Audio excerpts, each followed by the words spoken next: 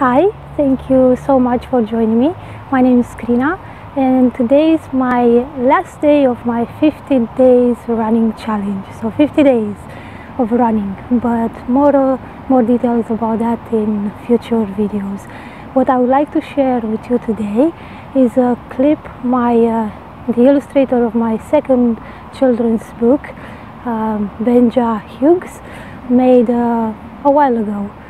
And Benja is a lovely human being.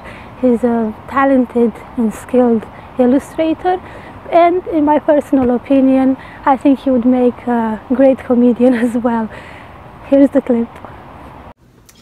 Hey guys, I just wanted to say, if you are like me and you enjoy buying children's books and pretending that you're buying them for children when actually you're buying them for yourself, then I think what you need to do is go and support a wonderful friend of mine and author, Crina-Ludmila Cristea, who is the author of this book, which is Miss Camelia and the Hugel Culture Mound, How Miss Camelia Found Her Voice.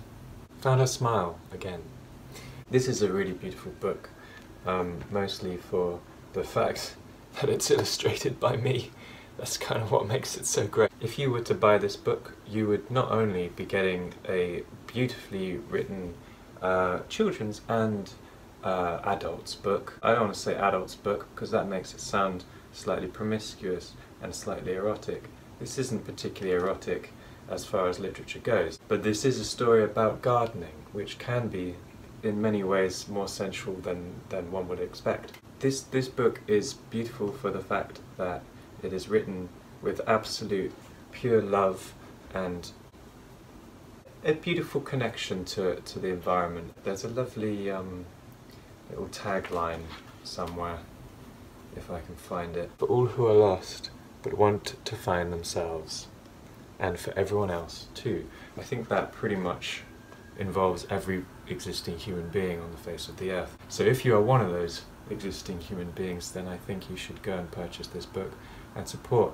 an individual author and an individual illustrator. We're both trying to make some money out of this. This is our only income, so it would be very highly appreciated if you were to support us in this. I don't know what's going on here with these hairs. And what you can get, not only with this book, is you get to find an image of me in the About the Artist section, in which I look like either a cameraman for the BBC making some sort of nature documentary, or I look like a 19th century Icelandic explorer.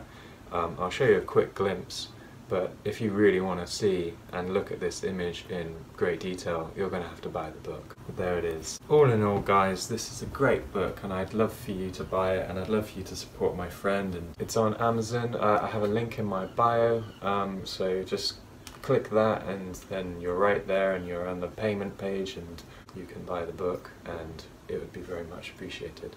So thank you very much. Just like Benja mentioned it earlier, our book is still available, so please check it out on Amazon. Miss Camelia and the Hugel Culture Mound, How Miss Camelia Found Her Smile Again. We're independent creators and we appreciate every little help we get, so please share this clip with your friends and give it a like, a comment, whatever you like. I hope you enjoyed the book if you've read it already. If not, I hope you will. Thank you so much for watching this clip. And I have a mention to do. A sequel to Miss Camelia has been written, and hopefully it will get to be illustrated in the future, depending on a few things. But yeah, I just wanted to update you on that. Thank you so much for watching. I hope you're well. Take care.